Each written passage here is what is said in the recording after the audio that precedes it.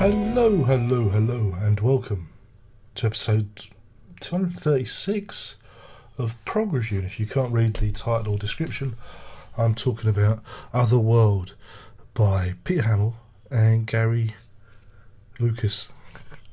I got the vinyl. Look, ooh, look, there's a gatefold. Look at that. Look, ooh. See, there's the back. Should we open it up? See what's inside. Oh, look, orange. Very, very orange. Very nice. Yeah, it's a collaboration between Gary Lucas. Gary Lucas is a guitarist who's played with many people. Too many to list, but Captain Beefheart, Lou Reed, John Cale, Jeff Buckley, to name but a few. But he's played with lots of different people. And yeah, didn't know what to expect of the record, but my initial thoughts was it reminded me very much of Hammill's earlier works, the late 70s. You know, his more experimental things, PH7, Black Box, around that period. So everything on the album is just guitar and voice. Hammill plays guitar. Gary Lucas, I'm gonna get his name wrong. Is predominantly the guitarist of the record, and you get the usual Peter Hammill vocals.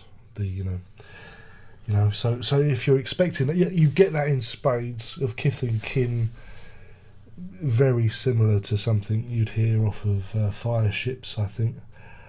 But you also get some really nice pieces that are kind of sport. I don't know if it's a spelling mistake. I don't know if it's meant to be Altar of Roses or if it's Atta of Roses. Is an interesting ambient piece, but you get a lot of experimental guitar noise on here as well, and some of that I didn't much care for. They're very scratchy, you know. Didn't really appeal to me. You either do a wholly experimental album, or you stay within the, songwriting milieu. I think it's very ambitious. I think it wanted to appeal to both markets, but it's very difficult because it's released on Esoteric. I was just going to say it's a very esoteric album. But it's refreshing because you don't get albums that are this far out. Yeah, you get bands that say that they're prog and lyrics, but this truly is experimental. And it's not going to be, if you're not a Peter Hammill fan, you're not necessarily going to like some of this record. Though it is good to hear him playing against someone else. Some of the guitar soundscapes that Lucas provides are really, really good and really nice. Would have kind of liked to have heard like an instrumental mix. I would like to have heard more of Lucas. Maybe there could have been a second disc where his soundtracks are more evident. And you also get, like I said, this very experimental, where they use delay and distortion or whatever on the guitars, which is kind of gets in the way of the songs. But the songs themselves, again, it's probably because I've heard too many Peter Hammill albums. They're very, very much more of the same. Spinning Coins, I kind of enjoyed. Trying to think, the rest of them just kind of passed over me, which is a great shame.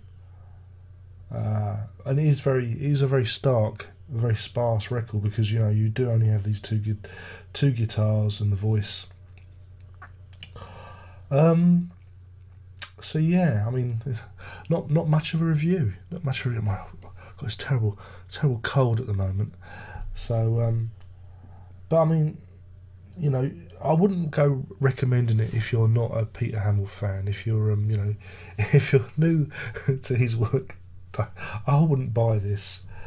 But if you're into something that's experimental and a bit different, then pick it up. It's certainly it's certainly different enough to warrant the progressive tag. So you know, that's good. But when it comes to a rating,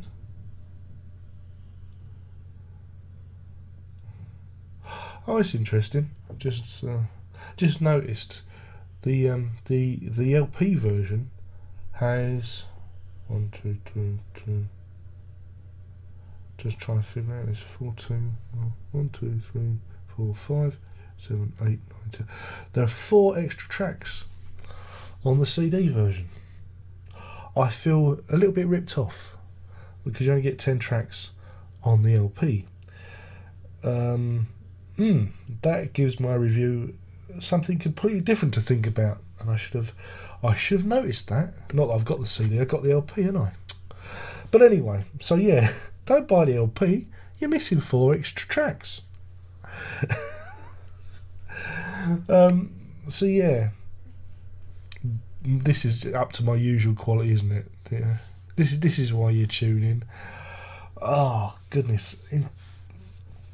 I'm going to give this 3 spinning coins out of 5, and that's because it's good to hear an experimental album. It's good to hear something a little bit out there. So that's nice, but a little bit samey in places, and some of the experimental guitar bits are just noise. I'm not a big fan of noise as music, unless it's got some kind of harmonic resonance to it. So that's why it's got some bits, aren't we clever? Look, we can make a noise. So yeah, that's why you're only getting 3 spinning coins out of 5. Could be a grower. Might go back to it, give it another go. But I did enjoy Gary Lucas's input. I thought it was very interesting. And I think if they did another album, because I think the idea is that they met in the studio and they just bounced some ideas off of each other and recorded it. But if they actually sat down and worked on some formal, constructed pieces, I think there'd be a really good team here. I think it'd be a very interesting team. But keep Hammill off the guitar, back on the keys, and Lucas doing the guitars. Maybe get some drums in, and I think they could be onto something there. I think they could really be onto something, because Gary Lucas's soundscapes and guitar work does complement Hammill's voice, so that is a bonus to the review. Anyway, my name's been Darren Lock. I've been whittering on in my usual wittery style. It's the drugs. The drugs don't work. Well, the paracetamols don't work anyway. And this is Other World by Pete Hammill and Gary Lucas. I think that's right. It's released earlier this year. Do check it out. It won't be for everyone, but it will certainly give you something to think about. And yeah, Gary Lucas, he appears to be everywhere, so that's that. My name's been Darren Lock. You've been watching me. Social media, thumbs up, thumbs down, Google, Twitface, and one more thing to say. Prog on!